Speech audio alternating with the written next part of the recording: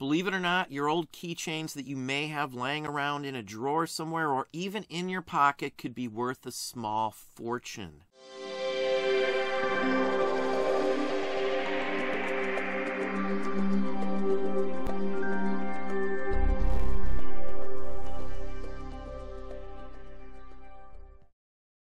Hey, it's Don. Today we're going to talk about keychains. There are some keychains out there, just common keychains meant to hold your keys that could be worth a ton of money. Now, most keychains are very common and won't be worth a ton of money. But if you have a little bit of knowledge to know which ones to look for, you can do extremely well with those keychains. Today we're going to break down the top selling ones right now to give you the information you need to make some big money off of your old keychains. Keychains from vintage cars are some of the most valuable ones out there. Many times they were giveaways by the car dealer when you bought a car.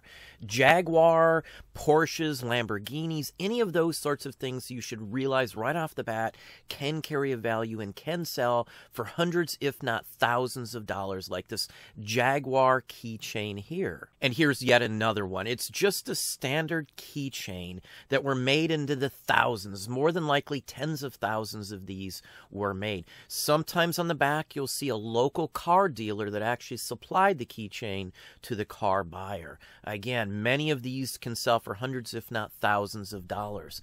People who collect or have a vintage car want the vintage keychain to go along with the car, and those are the biggest buyers for these sorts of keychains. Some of these may not look that old, they may not look that expensive, they may look like a more modern day version or a reproduction, but most of these sorts of keychains are the real deal and can sell for hundreds again, if not thousands of dollars. And here's yet another example. This is for a GTO 6.5 liter.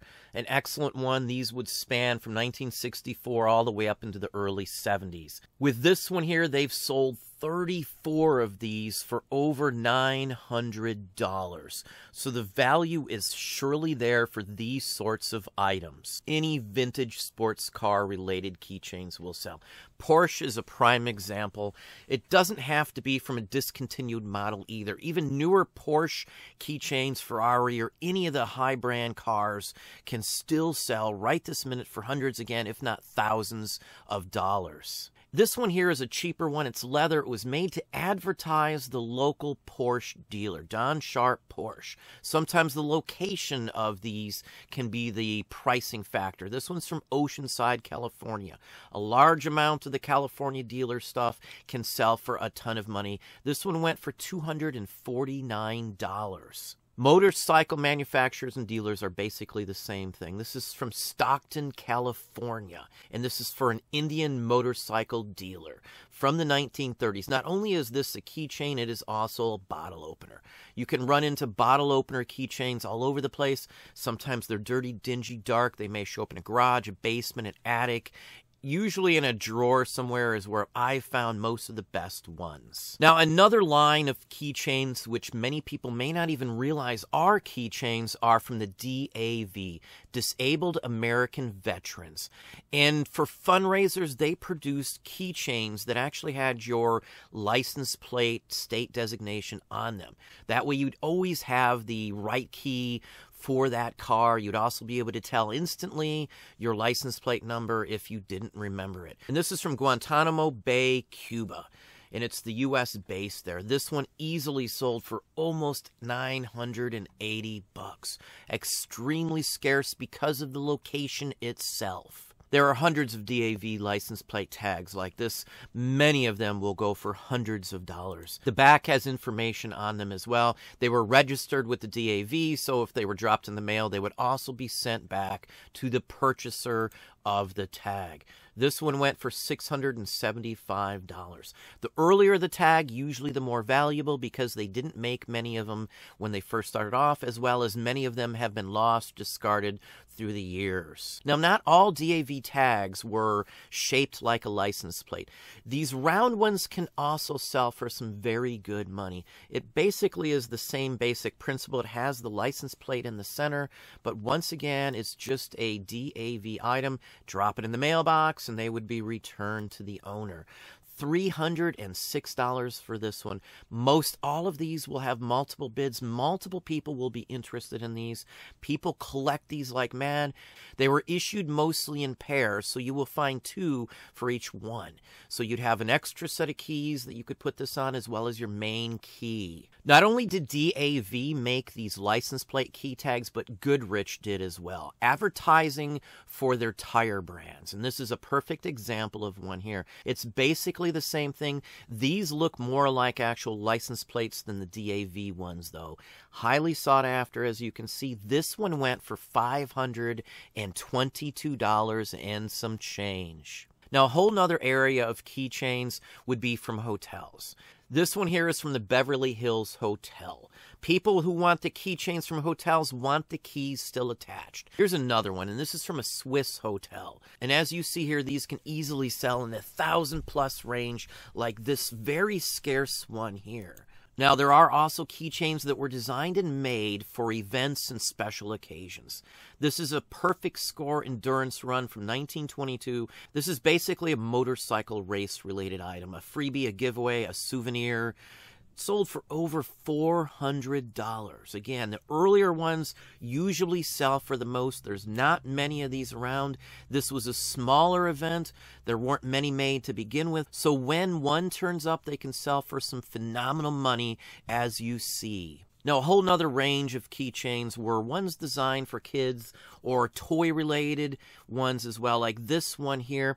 This is a keychain puzzle from 1953 by the Bell Company in the United Kingdom. This company made dozens and dozens of different designs. There are collectors of just these keychains. Some of the examples of the puzzle are very complicated, and without the instructions, may be hard to put back together. As you see here, this one sold for $295. It has the card, though. Obviously, without the card, it will not sell for as much money. Now, age isn't always the factor in keychains as well. This one's from 1985, and it's from the Garbage Pail Kids. This is a double keychain, basically. On one side, you've got Frigid Bridget, and when you flip it over, you got Weird Wendy on the back. This is an original item, sold along with the trading cards, the trading stickers of the day. This one here sold for $162. Anybody who collects the Garbage Pail Kids will surely want this sort of tie-in item. These are far scarcer than most of the cards that you will run into because they weren't made in mass quantity. Now, just like many other categories of collectibles, video game characters and related items can sell for some phenomenal money. And this one here has a lenticular image in here, so when you tilt it from side to side, the actual image on this changes from one image to another. This one easily sold for $285. Here's yet another lot from Super Mario RPG. Most any Super Mario RPG item, such as these keychains here, can easily sell for some very good money. This set sold for $230. These are official licensed Nintendo items and are highly sought after. And here's yet another one. This is Kirby from the original video game, highly collected as well. And this one sold for $198.41. Many people may have a drawer full of old keychains and keys and just have hundreds of dollars sitting there with no clue whatsoever. Now, this one was issued in a series. This is from Series 2. Each series would have had several different ones so that you could collect them all. It was a way to garner some more income, some more revenue. It's an interesting item here, easily sold for well over $100 as well. Now, here's a very interesting one from Takara. Takara made a ton of toys, including the original Microman, the precursors to Micronauts.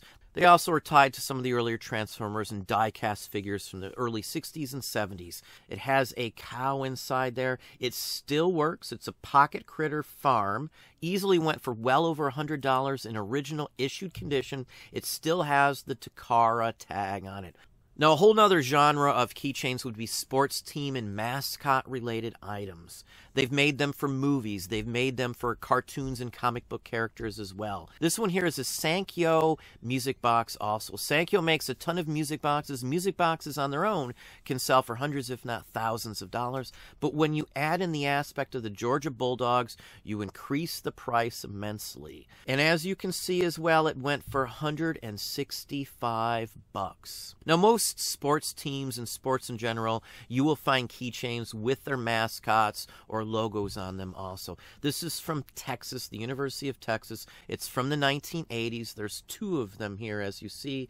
They are identical, but in excellent condition, and they easily sold for well over $200. Even some of the cheaper looking ones that you may assume will carry little to no value, like this Lisa Frank Party Favor set here, can still sell. Now, this is mounted on the card.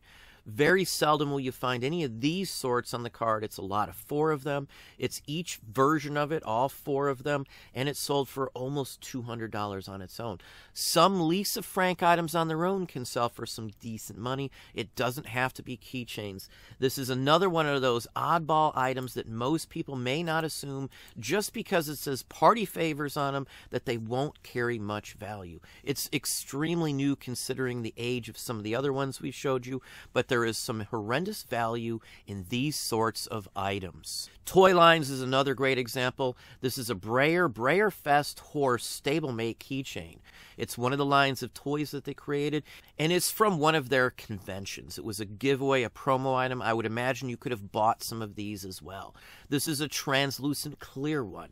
Most of the ones that I have seen that were Breyer are solid colored, opaque. So this one's a little more unique than the standard ones, and it's sold for $175. Now, you also need to be looking out for some that may be made of precious metal. This is a Starbucks one, cast in sterling silver. It's a special edition. You can run into ones that were made out of 14 karat gold, 18 karat gold. They could be made by Fendi and major companies such as that. Versace makes them. Most high-end designers make them. Sometimes they were made to hang from a purse and were sold with a purse. This one's from 2014 and a great example of some of the modern day ones to be on the lookout for. These were made in quantity. It was made as a gift. I do believe it was around the $50 mark to purchase when it was new. And as I said, designer name brands made a ton of these. They came with a purse usually. This is from Coach. You may not even realize this is an original Coach item because it's only marked on a small tag around the ring. Sometimes that tag may be lost. Sometimes you may not realize what you have in front of you. This one isn't made of precious stones or precious metal, but it still sells for well over $1,000. It's a whole nother area to be on the lookout for because the value is always there with these high dollar brand names. And lastly, an area most people should know if you've got a modern day car is any of the remote key tags like this one here. This is from a Mercedes Type S-Class. These new, if you go to a dealership to buy, can cost thousands of dollars. Even for a 10-year-old car, you still may have to pay a few $100s for a key tag. These can be rekeyed to match your car, and that is the reason that people will still sort out vintage and used ones because it's far cheaper than going to a dealer and paying top dollar for these very same keychains. But anyway, that's what I have for you today. Well, there we have it. Hopefully that gave you some ideas, some thoughts. If you enjoyed this video, please hit that like button down below. You can also hit the bell icon to be notified if I post new content or go live. Subscribe and tell all your friends.